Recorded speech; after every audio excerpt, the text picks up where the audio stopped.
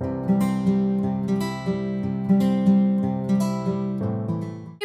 back. It's Melanie, your She Shed Scrapper. So today I am back with a one-page layout using Cabin Fever by Photoplay. That's the majority of the papers I'm going to be using and the embellishments. I am also using a s'mores, I'm going to make a s'mores shaker pocket, and that's what I'm working on right here. I just went into my Cricut app and searched up s'more, found one that was open in the middle so that I could make it a shaker pocket, and decided to use this kind of wood grain paper as my graham cracker. So I am just backing the top and the bottom for the graham cracker. The color just worked really nice. So once I get that done, I am then going to cut a piece of acetate to the size of the middle and glue that down. I need that so that I can then add my shaker stuff to the middle there. So once I get the acetate, I am also going to need to use some thin foam tape. And again, I'm kind of getting ahead of myself. But the thin foam tape that I get is from Amazon. I will link that down below as well.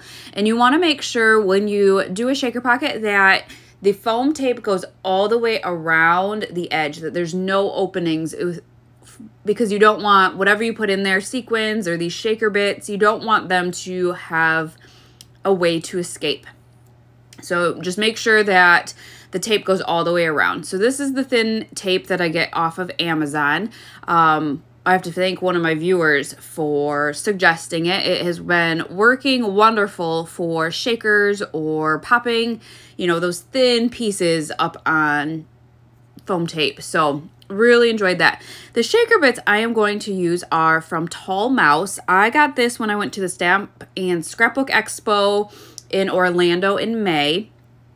This is adorable. They're like little clay pieces, and there's marshmallows and graham crackers and little fires, and just so fun. So I knew I needed to make a shaker pocket with this for this layout. I'm going to have two pictures of my youngest eating s'mores.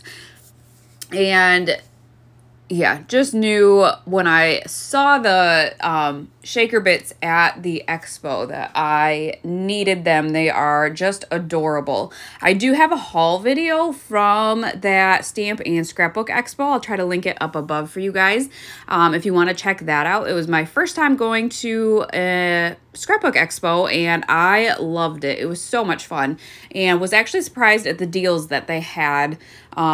I thought, you know, things would be regular priced or whatnot, but they did have sales, and really good sales too. So definitely check that video out if that's something that you are interested in going to.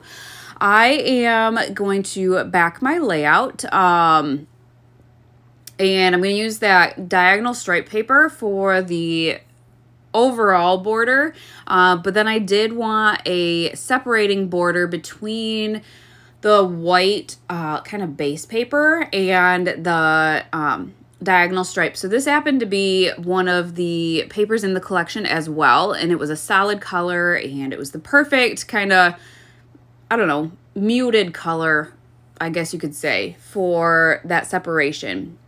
And I obviously didn't want to waste that paper, so I did end up gutting that paper as well. I did this, I don't remember which layout. I think it was actually that 4th of July layout. I did this as well, where I kind of did the two borders and gutted both of them because I wanted to make sure I had the papers for other layouts. So once I get that done, I'll put the kind of the white background paper down, and the layout comes together pretty quickly now that that shaker pocket is done. It's, yeah, pretty simple layout. So I do kind of struggle with maybe the placement of the shaker pocket and some embellishments at first. I kind of wanted to include a tent. I thought it would be, I mean, we were camping, so I thought that would be a fun, you know, embellishment to use, but I didn't know where I wanted to put it. And then I knew that I also wanted a base for my pictures, and so I went into the collection again and found this kind of reddish paper, and it has phrases, and it's all about phrases. The collection is based on when we were all quarantined at home, like March through, I guess, September of 2020. So there's phrases about getting outside and camping and staying safe. And these photos are actually from that summer of 2020. The first time I felt normal that summer. Just being able to do something that we usually do as a family without really worrying about COVID. I just remember feeling free, I guess, during this camping trip. So I figured that paper on the bottom was perfect with the little sayings that it included. So I'm just going to add that to the bottom so that the photos have some place to rest. And then kind of just try to figure out what to do with the shaker pocket and the tent. And kind of, I don't know, I kind of wanted a title. I just was not sure really how to embellish the layout. I like the base idea, I guess, that you see right here. And so it just took me a minute to try to figure out what to put on the layout. Like I said, I wanted a title, so I did go into my stash and find a couple of alphas. And I decided, since the photo on the right-hand side of the page is shorter, that I would naturally, I guess, put the title at the top right there above it. And I really did like how I had the photos kind of crooked. However, I struggle with that when I want to add something to the top of it, like the title especially. Do I keep the title straight even though the photo's crooked, or do I put the title at the angle of the photo? I would love your opinions on that, because that is something I struggle with, kind of knowing what looks best. So I decided I didn't like just all the white space, so I decided to go into my stash again, and I have these stickers. They're actually from a fall hip kit club, but they're clear, kind of mixed media looking stickers, and I love that. So I added a couple up there with the light colors of that striped paper. I loved how that just brought in some of the different colors as well.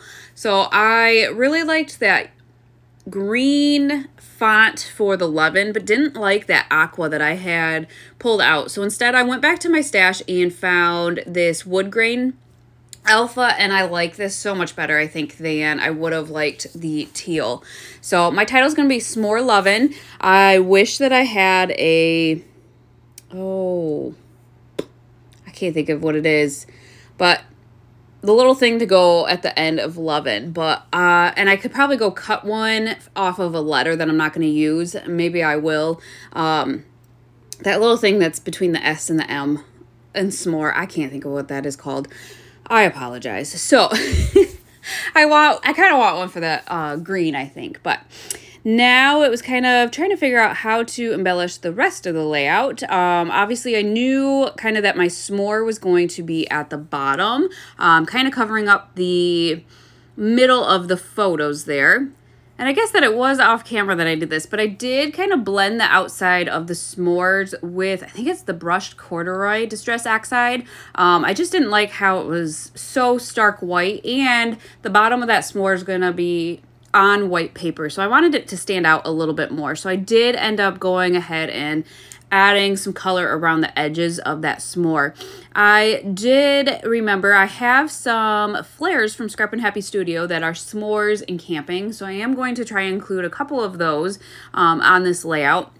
And then the ephemera pack for the Cabin Fever collection has a couple of frames, and so I decided to layer those frames at the top left to fill that space in, and then kind of use that as a base for a cluster, which I'm gonna be honest, I kind of struggled with the cluster at the top as well. I add to it and then take away and really try to kind of figure that one out. So here are a couple of the s'mores flairs from Scrappin Happy Studio. I decided to add the fire one down to the s'mores and keep the s'mores one kind of away from the giant s'more at the bottom.